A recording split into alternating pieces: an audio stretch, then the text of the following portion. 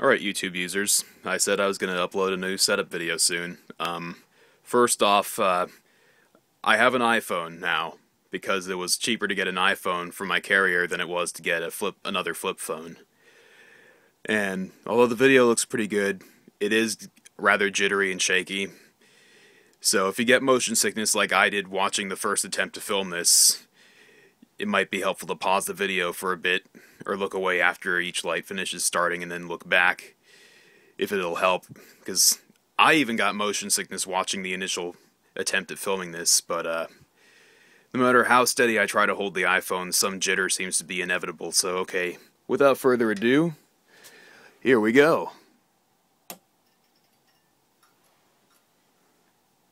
That fixture is a homebrew lead lag setup. There's a capacitor in series with one of those chokes to make it high power factor, as well as a third choke to act as a starting comp. That switch controls more, by the way.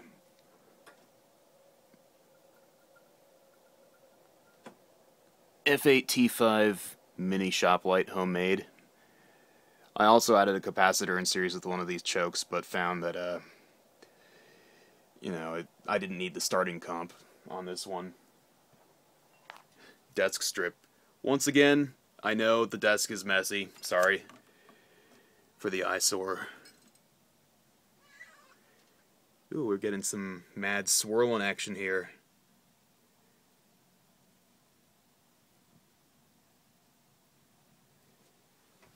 There's Penny. Pennington forceps. Anyways, continuing on.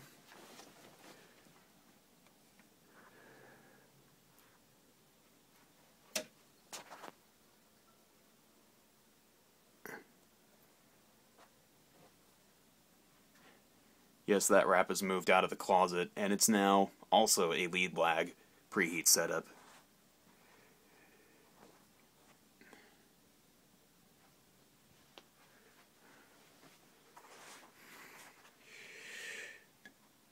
See if I can flip the switch and move back far enough to see both of these start up.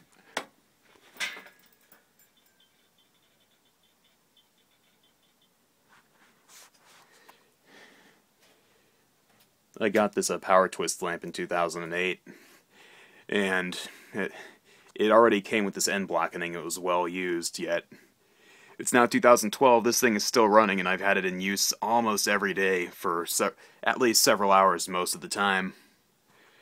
So these things can really hold up.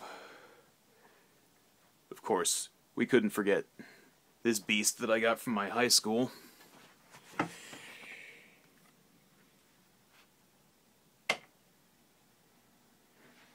It's all rapid start again, except for this side right here has 4 lamps instead of 2. The preheat ballast that I stuck in there got overheated and cooked itself, long story short. You can kind of see that the inner and outer tubes start up at different times. An interesting little thing about it being 4 lamps.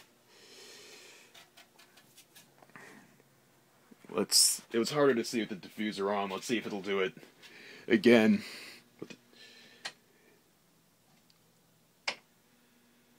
No, they all started at the same time this time.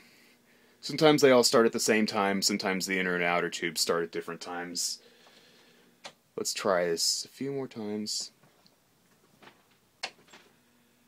Well, they flickered at different times, although they finished starting at the same time that time. Try another one.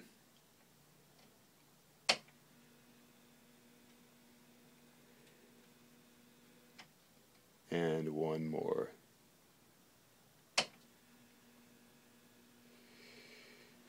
That'll work for now. That's a different troffer than before, although it still has a magnetic F32 T8 ballast. 2x4, 2 lamp. It's got these little reinforcement bars inside of the diffuser. And these key rings I added myself. They didn't come. The original latches are short and stubby, but they had holes where you could add these.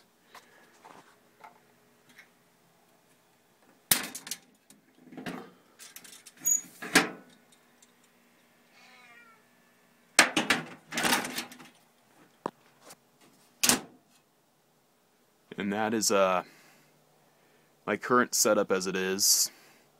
Once again, sorry about the jittery handheld camera.